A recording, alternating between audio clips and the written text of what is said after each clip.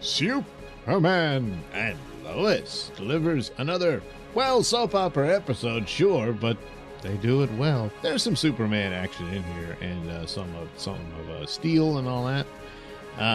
But the threads that they've developed, they're intriguing enough, even though it's kind of stuff you've seen before, especially in soap operas. I mean, you've got this young couple, and little do they know, they're part of their respective families are mortal enemies. Hey, that's as old as Romeo and Juliet. And so there's the deal. Natalie's going to go meet her boyfriend's parents, and she has no idea what they're about or what they've done and all that stuff. And everything's nice. You know, there's Bruno Mannheim, the mob boss of Metropolis, who runs Intergang, and his supervillain wife, who's already killed people with her sonic powers and all that stuff. But it appears their son is completely clueless about this. They've shielded him from all of that. And, of course, especially his mother wants to meet this girl, and everything's going fine. But meanwhile, John Henry Irons goes to meet his alternate world sister. She's from this planet, he's from the other, and all that. And they met recently in an earlier episode, and they've stayed in contact and all that. And she's aware of the Mannheim and all that because that's what happened to her brother. Supposedly Mannheim bumped him off. Although there's a little bit of a tease here that suggests perhaps that's not the case. So anyway, but that's what she believes happened. And so John Henry Irons is talking to her, and they're talking about, you know, the similarities of their upbringings and their father and all that. He's talking about, well, I'm a little nervous. My girl's dating this boy, and he seems all right, but all that. And she's like, oh, don't be like Dad was. And there's so many similarities between the two. I mean, the alternate Earths, how things played out, that his father and her father were pretty much the same guy. But anyway, he's going on and says, well, she's going to meet his parents and all that stuff. And he mentions the restaurant, and then his sister's like, and she realizes who this is. She tells him, and the look on his face, you know, and like, oh no. Of course, Bruno had told him he never wanted to see his face again. But he shows up at the restaurant. He's got to go get his daughter. He's going to put a stop to all of this. And the boyfriend actually sees him and says, hey, look, your dad's here. And then Bruno turns around. Oh, yeah? And he said, oh, man, it's you. And all hell breaks loose. And John Henry Irons gets beaten by his goons. Bruno decides he's going to kill the guy. All this. And that's the point I'm getting to about the assumption is that Bruno had killed this Earth's John Henry Irons. And he pulls a gun out and he says, I'm going to do what I should have done all along. And so I'm wondering, is he aware of this to the point that he believes that this is not the same John Henry Irons? Or did he not kill John Henry Irons and he thinks he's just back? So it perhaps leaves it open that his doppelganger will show up at some point. So, you know, maybe they're doing that. I don't know. They deal with Lois's illness, quite a few touching scenes of her being sick and all this, and getting weak. She's feeling like she should abandon the Mannheim story because now she knows that she's become quite close friends with Bruno's wife. And doesn't want to hurt her after what she's going through with her cancer and all that. But then her dad brings in a bunch of files about Mannheim's organization from Argus, and he's like, look, his wife's no better than him. And so she's like, yeah, all right. And they continue to investigate Bruno Mannheim's organization and all that, including her. and then they start to, and then Clark and Chrissy actually go and investigate. Is it Pela or Pela? I'm forgetting her name, but Manhattan's wife. And, you know, they're putting all the pieces together, and eventually they come across this taped confession of Lex Luthor having seemingly confessing to these murders in Metropolis. And this is what got him sent to prison.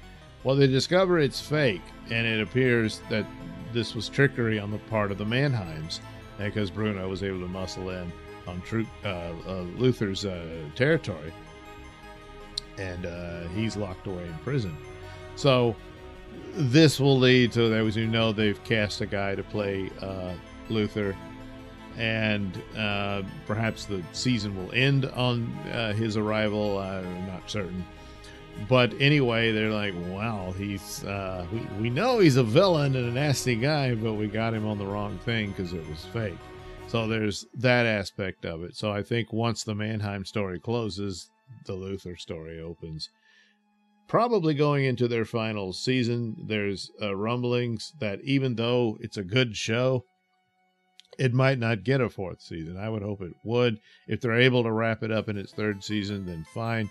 But one more, and to plan that out, that would give it a good send-off, would be nice.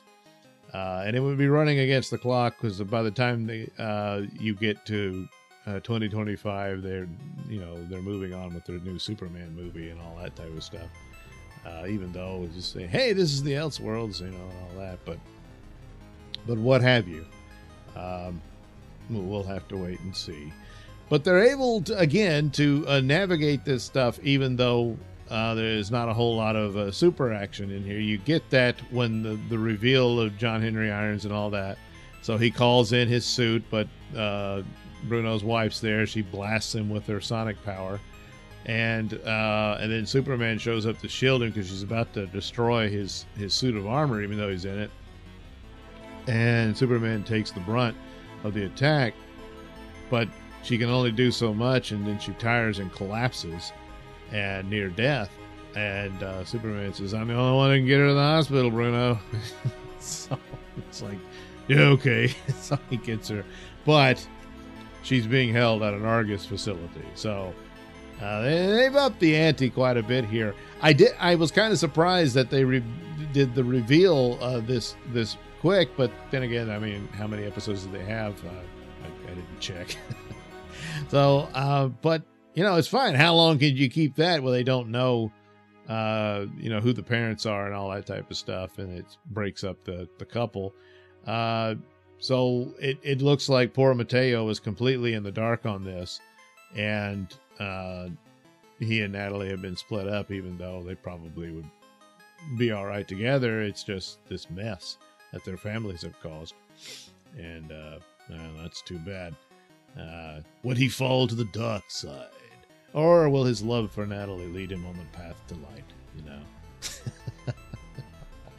And we'll see. But anyway, the rest of it, the rest of the cast dealing with their stuff. There's Jonathan wanting to find his way. He's looking to be a firefighter, and he's seemingly doing okay. Kyle's they award him with his uniform and everything like that, and he's telling him to just be an observer. They're going on to a fire that broke out, and but then Superboy shows up to rescue some people and flies away.